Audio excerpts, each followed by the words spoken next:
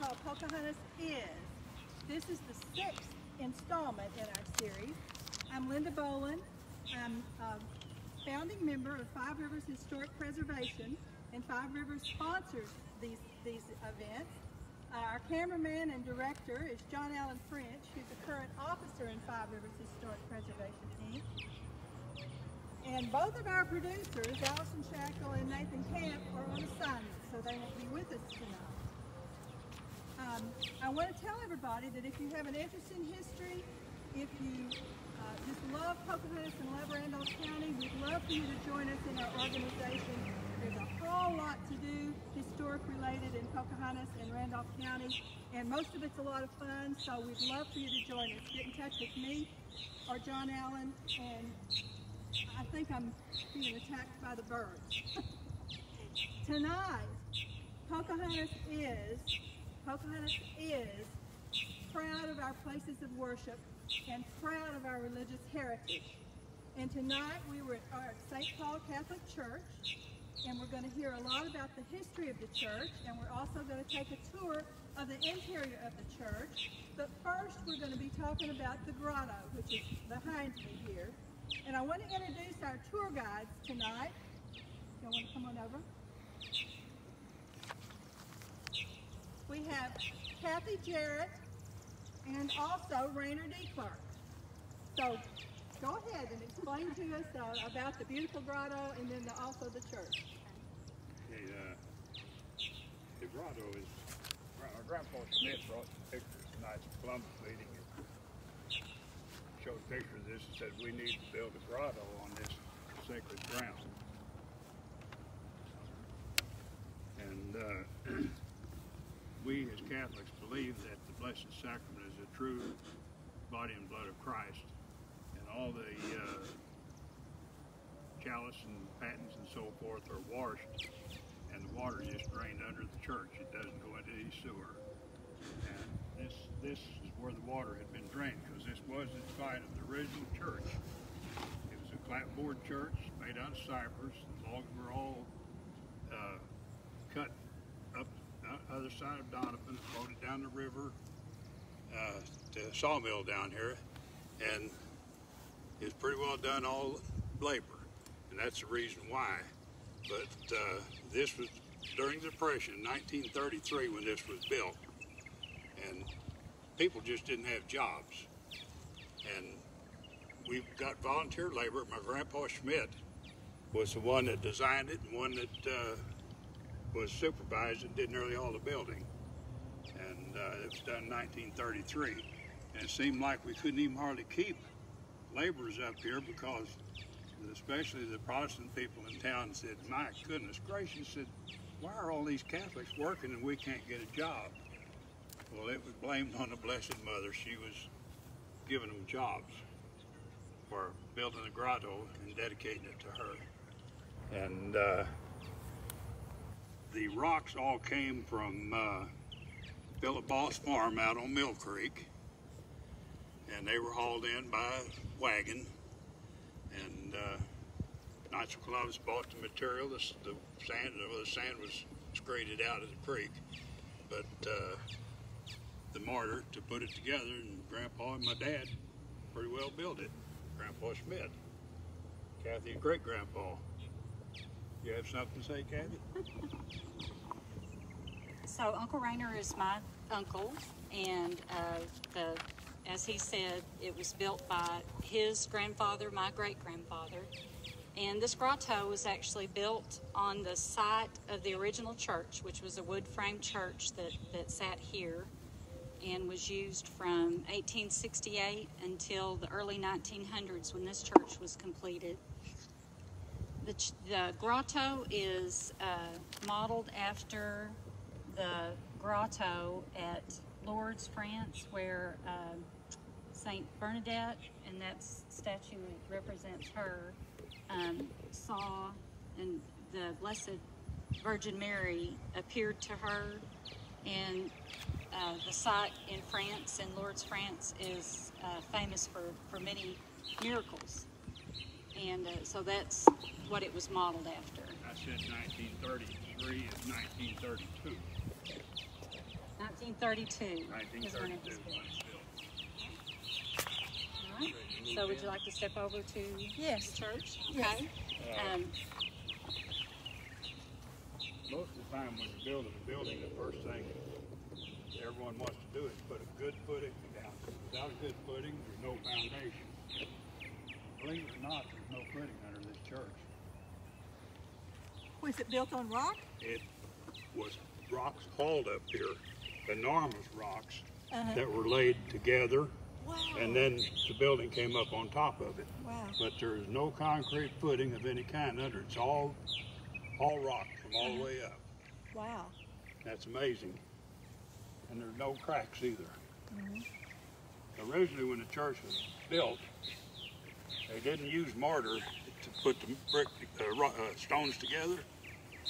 They just used silica sand, and a lot of it was from the rubbing and scrubbing on the stone to get them in shape where they could lay so tight together. They just put a small bed between it, and there was no mortar in between it. And when it come a lot of blowing rain, the rain would come through the wall. And they plastered the inside, and it still came through, and the plaster came off, so they went the other route. And Venus Barre put the roping on the church. All the roping on the rock was done by Venus Barre. Is that cosmetic? Is that just cosmetic? No, it's not just cosmetic. It serves a purpose. It filled in all the cracks and sealed it so that water won't go in. Of course, we keep the stone sealed with Thompson's water sealer now, so it doesn't get water through it. And then there's polyurethane sheeting on the walls inside. There's lath on strips and paneling on top of that now. Rainer, could you tell us about where the rocks came from? The rocks came from down on Cedar Street, where the old house is down there, where you first crossed the creek. They were all hammered out of the rock down there. That was the rock quarry. They drilled the holes with the hammer and a drill. They didn't have any power tools. And they'd blast the rock out, and then they would saw it. Have a rock saw, and they would saw it, and that's how they get it smooth enough that they could lay them together, that they wouldn't fall apart and slide here and there. And to get the rocks up that high, you can see how big they are, enormous. And see how deep the walls are. They had a scaffold built around on the inside of the church and on the outside that was like a screw. And they put a sack over the mule's head and put the rocks on a sled and put sand on the sled so it would roll, and take the mules up there and drag the rock up there to put them in place. Up the scaffold, the Right. mules? That's how they got very the rocks interesting. up there. 'Cause there's no way they didn't have cranes and things like that back Sure. then. And this was 1904 or No, 3, 2? earlier than that. Earlier. I thought it was the cornerstone, but it's not. It's on the corner of the church back here. But it's when the church was dedicated, which was 1898. Wow. So the church was actually started prior to that. I think it took, around 5 or 6 years it took to complete the whole church. I would think so. So if the dedication was 98, they go back quite a bit farther than that. Yeah. And this big tree back here that we're finally losing was about so big around. Wow. And you don't bury a tree without killing it. But they took all the scrap rock and they piled it around that tree to keep from getting the soil right against it, and did it a little bit at a time. So they got their fill all the way up, and it didn't kill that tree. It's still there. Oh, that's wonderful. But the lightning has struck it so many times now that it's about to give up the ghost. We keep thinking that this is the last year, and then it comes right back. Well, it looks healthy on the right side of it, for sure. So that's wonderful. Yeah. Shall we go on in? Let's go on in.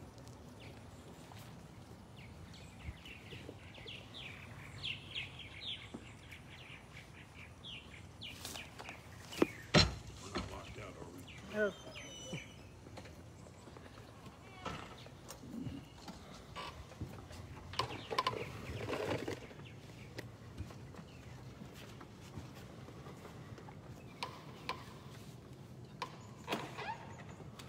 have some pictures here of the construction, and I don't know if you'll be able to pick that up with your camera or not. We may have to do otherwise. But these pews were built by Bill Boss. Wow, I didn't realize that. And this is the original hardwood floor, still in use. And this is the main altar. At one time, all the masses were said with the priest facing the altar and his back to the people. And with the Second Vatican Council, they thought it would be a good idea to take the communion rail out. There was a communion rail right across this step up here, and when the people went to communion, they would kneel on that step and receive the communion at the communion rail. Now we receive it by hand, and we walk up and take it like that. And the altar, the lower altar that you see, is part of the communion rail.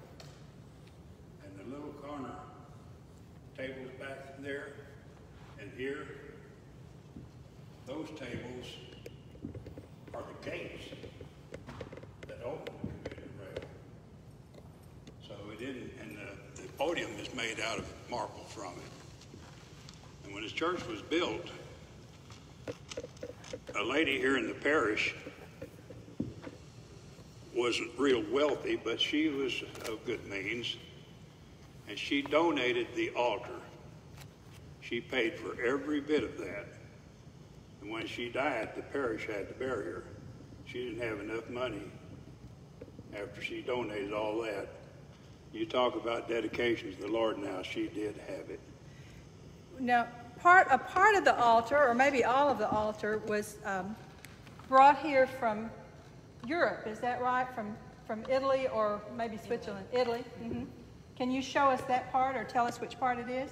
I think all of it. All of it? All wow. of it. And she paid for that? Or? It's Carrara marble. Oh, and wow. It's from Carrara, Italy, as far as I know. Mm-hmm. And she, I'm assuming, had it, ordered it from there and had it brought over. And like Uncle Raymond said, she donated all of her money to the church. Mm-hmm. She helped to found the church, or to build this church with her wealth, and she died a pauper. Mm-hmm. And was this at the time that the church was built, or around that time, the turn of the century? Mm-hmm. Wow. Wow, it's beautiful, absolutely beautiful. These two are altars also.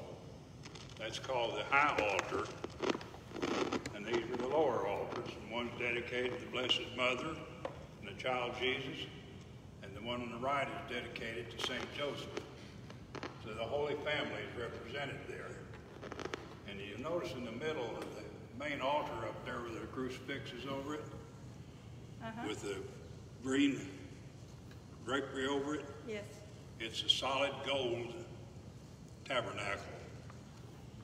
And that more or less represents the Ark of the Covenant.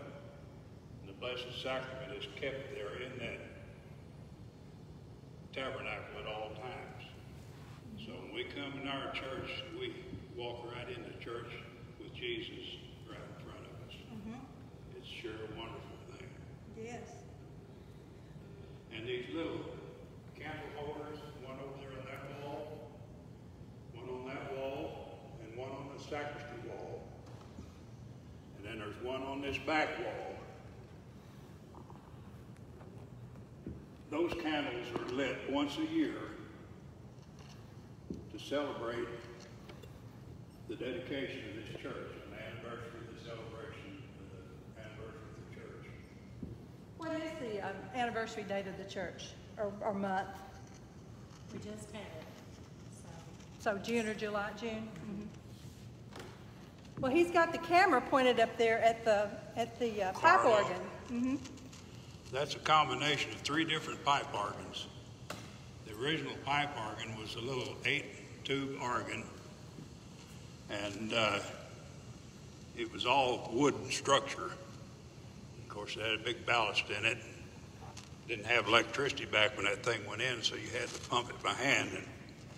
And my mother and my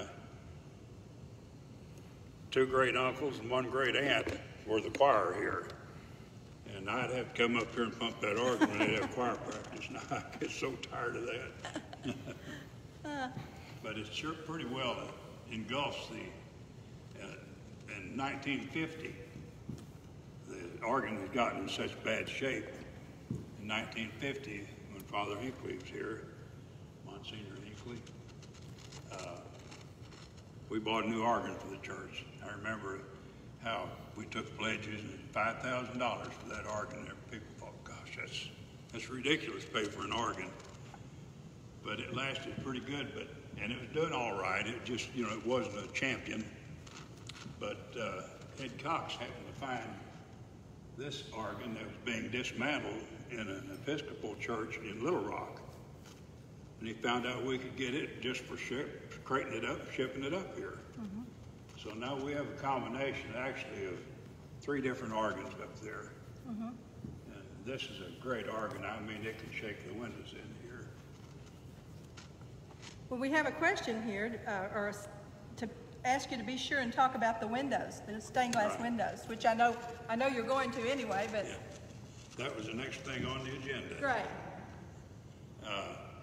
These windows were dedicated to individuals, different saints, and they were donated by different families, as you can see on the scroll on the bottom there. It has the names of the people that donated the windows. And since then, we put the plexiglass on the outside of it. It's Lexan, it's not plexiglass, it's the same thing you'd use in airplane windows. But that's the Geschwint family there. Mm-hmm.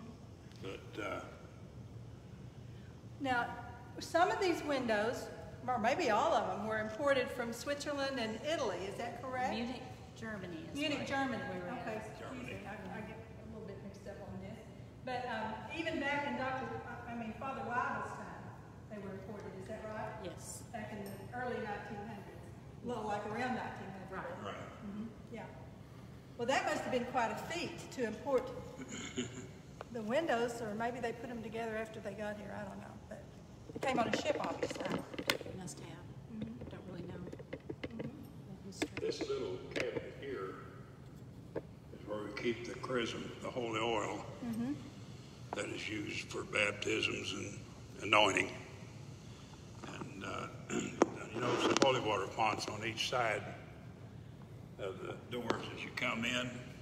They don't have a tray in them now because of this plague that we're having. We're not taking holy water anymore, but that holy water is blessed on Holy Saturday with the Easter Vigil. And while you got your camera looking in that direction, these little boxes over here in the corner, over here and there, are the confessionals. Oh. Mm-hmm. I'll slip in there after a while if y'all want to go to confession. Oh. I don't think it's John Allen, you go right ahead. I don't think it qualifies. No. Of course, that room there is a cry room for the babies, which people don't use it. Mm-hmm. Well, can you tell us about on the walls there, the white window boxes, or the Stations of the Cross? What's the history of those? Well, that's exactly what it is. It's the Stations of the Cross. And as far as the history is concerned, I don't know where the history would be about it, but it's been in all church for years. Well, I mean the history of these particular ones. Were they carved a special way or imported somewhere? I think they're cast. Oh, I see. Mm-hmm. They're cast. Uh-huh. And of course, it goes from the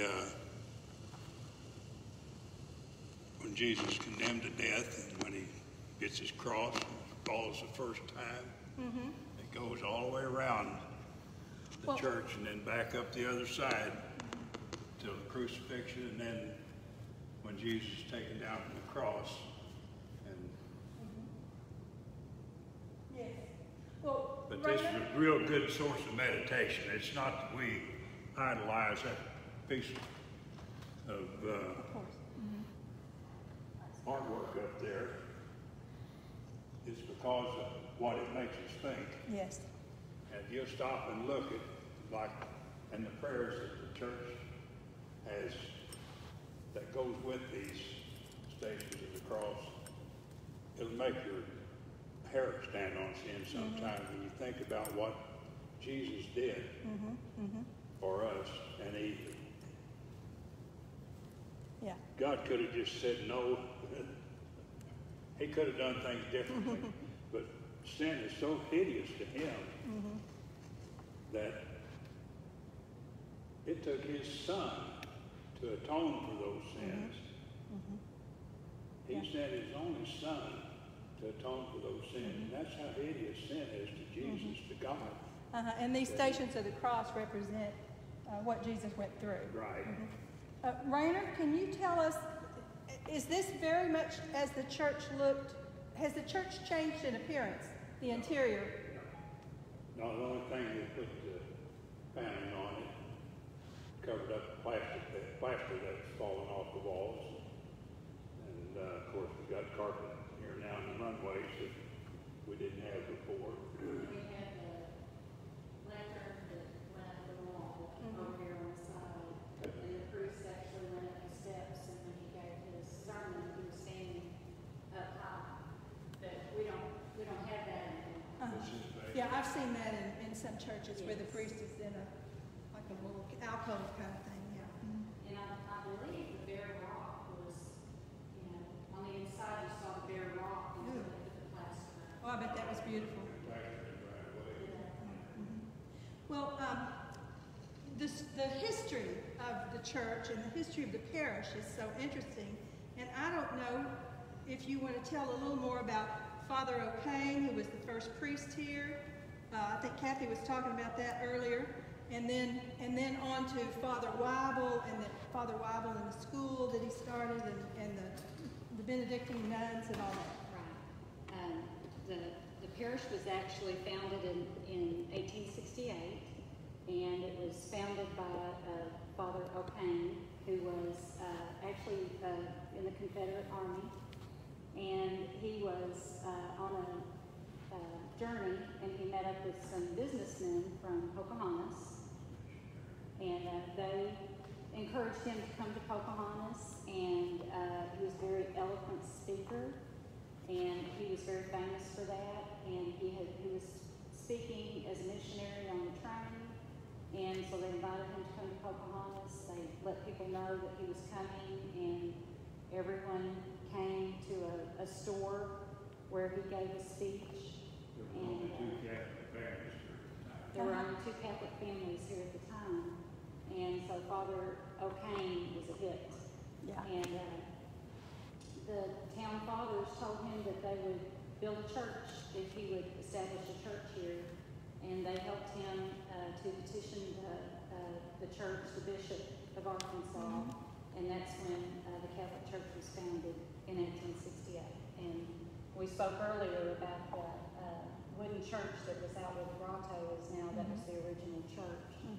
And Father Weibel was here for quite a few years, and the church grew. There were quite a few converts. Father O'Kane, yeah, Father O'Kane. One of the converts was the man who actually donated the land that the church and the school sits on, and his name was James Marvin. And we call him, or he's called Colonel Marvin, but we don't know that he was actually a colonel, but that's what the old timers called him. And when he died, he asked to be buried on the grounds, and they actually moved his wife and his children and his wife's friend, who they had all died of, I guess, malaria. And so they moved those graves here, and Colonel Marvin asked for the nuns to take care of the graves. So their graves are actually still on the church grounds.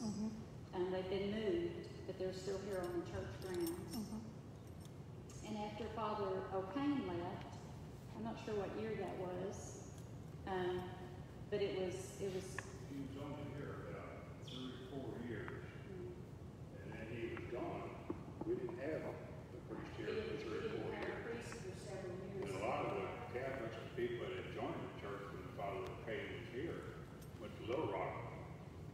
To church?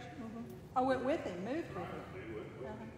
But the congregation or the parish held together by the parishioners, is that correct?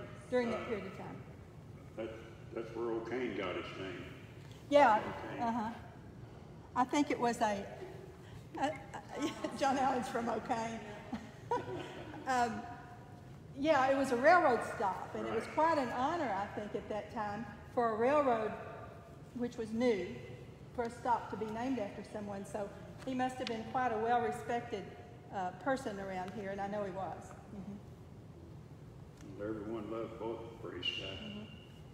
I thought it was funny that the property over there where Dr. Declerk built his house, the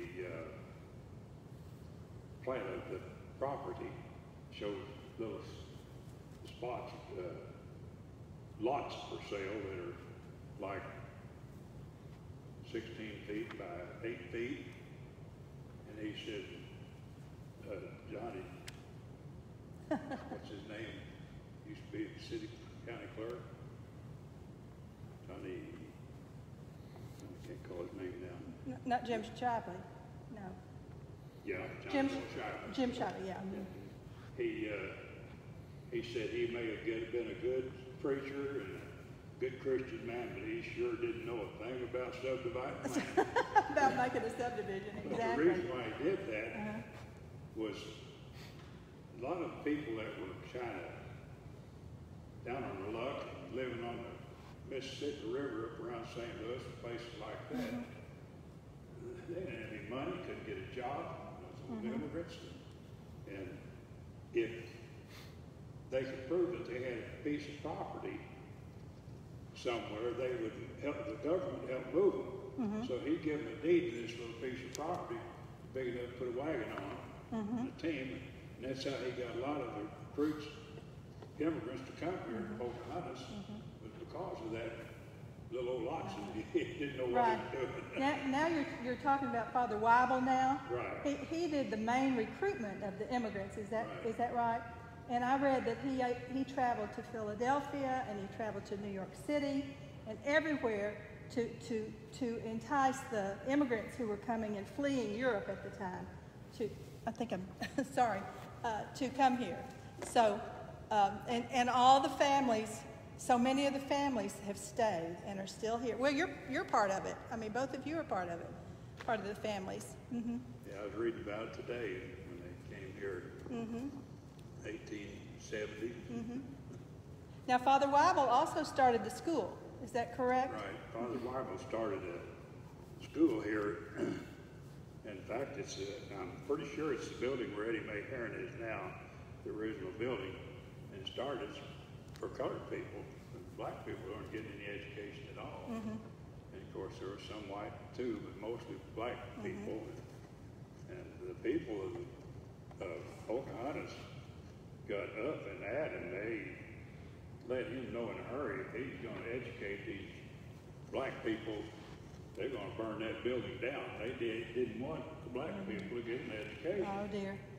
And they really made it rough on them. That went on for 2 or 3 years, and then it just died down. Yeah. Now, he also recruited the Benedictine sisters here, didn't he? Right. As teachers and also as, well, servants to the church. Or I don't know how you say that. That's what they are? Okay, yeah. Originally, there was a two-sided log cabin back here with the walkway in the middle of it. And then they added wings on each side as a common crew. And of course the rest of it wasn't log. But I've got the windows that came out of that. I've got 12 or 13 of them. If anyone wants one of those windows, I'll give them to them. The convent. Right. The convent Original windows. convent windows. Wow. And I read that when Father Weibel was recruiting the nuns here to teach, that he insisted that they not only be able, that there also be included some nuns who taught music. He felt that music was a very important part of education, and I was very impressed by the wisdom of that. St. Paul's used to have a complete band. In fact, when I was an altar server, we invested upstairs. This is the sacristy over here, the priest sacristy, and the stairway goes up upstairs, and that's where we kept our cassets and were. But all those musical instruments up there, and we couldn't resist taking, especially a big old bass horn and blowing on it up there.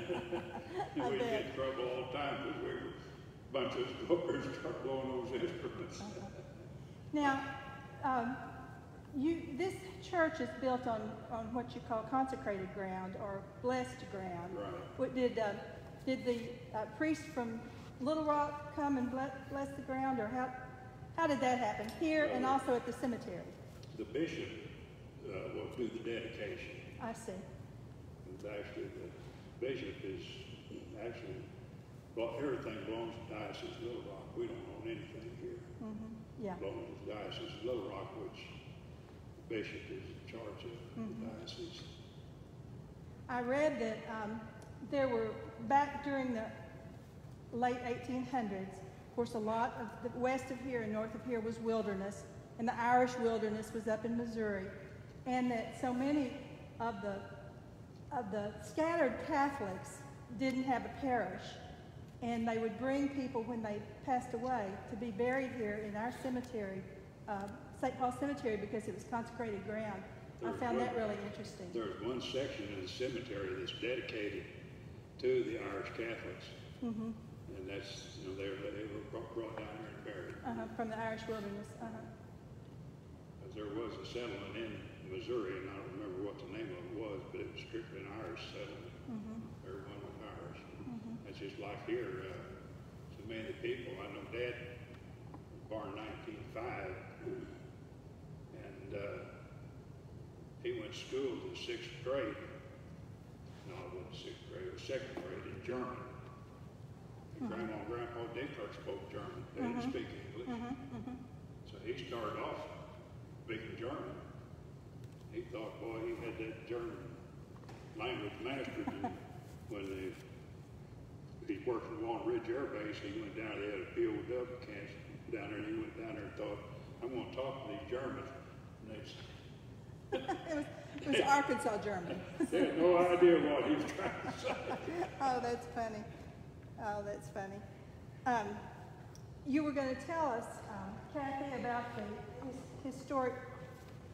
history journal. Now, what is it called? Yeah. It's the Randolph County Historical Review. That's right. Sorry. And this has a really nice history of the Catholic Church by Andrew Wiley, and it's the 1965 edition.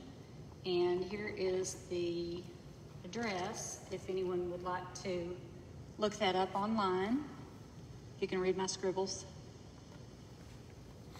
Which reminds me, our preservation group probably needs to start a new journal for our history review, because I don't think we've had that since the 60s or the early 70s, really? And they've got wonderful information in them. Yeah. I bet the library has it. Yeah. I think they do, but we hadn't had one since, is my point. I think it's such an important way to document our history. And there's a lot more details about the beginning of the church and the building of the cemetery and the priests.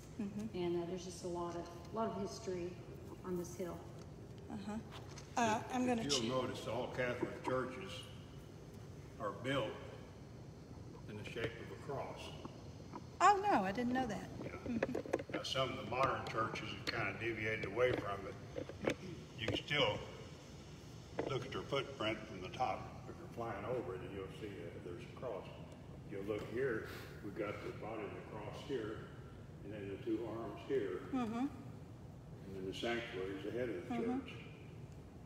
And this right side over here was built, that was the sisters' chapel. Oh. That was just, the nuns didn't go with Mass or go with the congregation mixed with them, they stayed with their own. And of course the left-hand side is the sanctuary, that's where all the vestments are kept, and where the priest's vest, all the supplies are kept in there.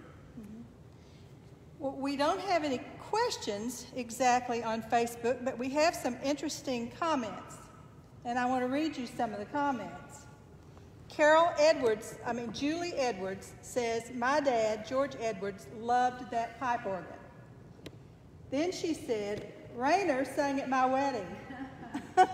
34 years ago, he sang for many weddings and funerals.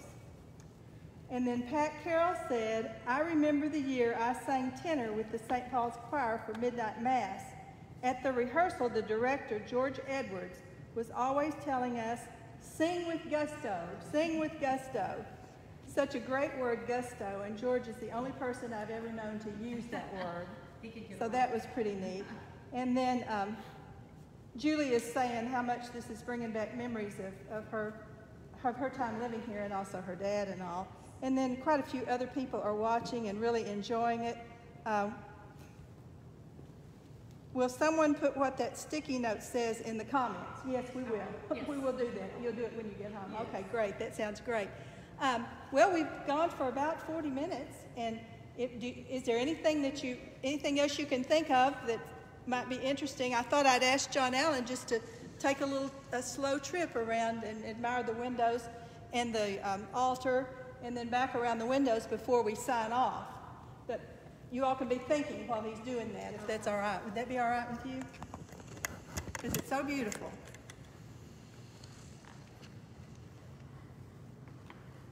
See the low fishes? Yes. That's for the...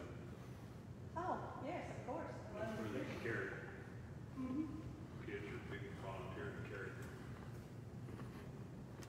Probably in the blood or the wine. And the window he's showing right now was dedicated by Willie Clark.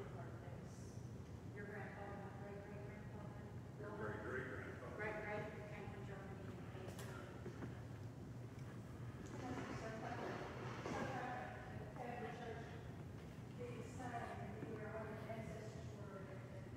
That window up there in the far loft, and this one over here, I don't know who paid for them, what donated or what, but they were dedicated to one. And when the windows were just falling apart and had to be redone, I paid for those. One of them dedicated to Tony and Terry, my two boys that are deceased. And the other was my mother and dad. Oh, that's wonderful, Rayner.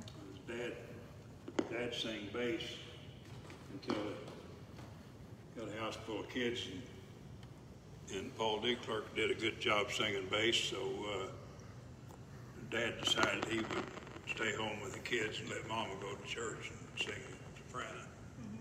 I'm going to get away from your microphone there, because that's so beautiful. This tapestry back here is another thing they got sound for us. That was basically the church was torn down, remodeled, everyone just tore it out. That's the cathedral, isn't it? That was the biggest church. And John Allen is going around now to behind the altar. And these things are four evangelists. We have Matthew, Mark, Luke, and John. Looking at John right now. Can you hear us? John Allen?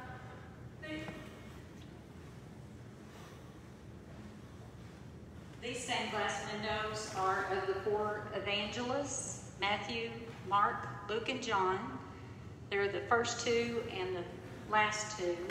And the middle stained glass window is St. Paul the Apostle, who is the patron of our church.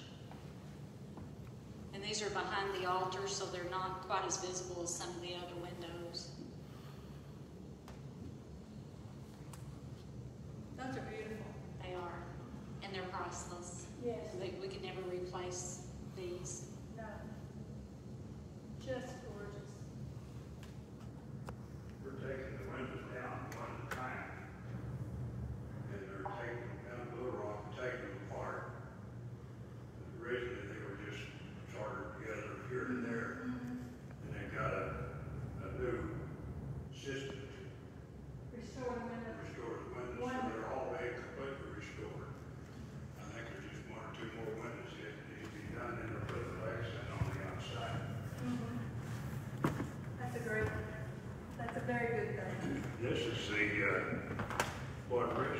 Sisters Chapel. And we're using it now for the Adoration Chapel.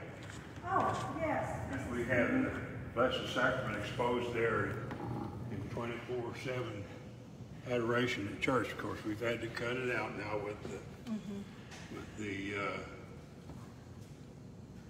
virus. And these pews were in the Benedictine convent. They just had chairs and kneelers like this over here. And when they tore the convent down, when we moved the pews over here. I didn't realize that that was the Adoration Chapel. I've been in through the back door. Yeah. It's nice. Originally, this plan was not to have the candelabra there. It was supposed to have had angels kneeling.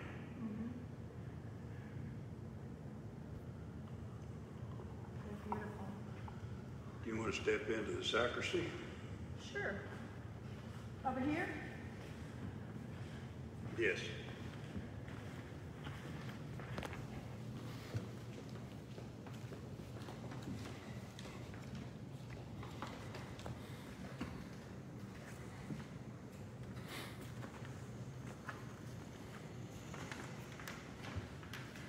Yeah. Wow. This is where the priest does his fasting. Preparation. There's a sink there that does the same thing. It just drains into the ground under the sacristy. It doesn't go into any sewer because that's where the sacred vessels are purified. And this is what is called a monstrance. That's what the Blessed Sacrament is exposed in. Turn around, Kathy. That's beautiful. Beautiful. Okay. I guess with that, we'll conclude this wonderful tour. And we're so appreciative of you two for showing us your church. And it's just beautiful and has such an important historical significance to our town and our county. It really does. So thank you so much. Thank you. Thank you. Thank you.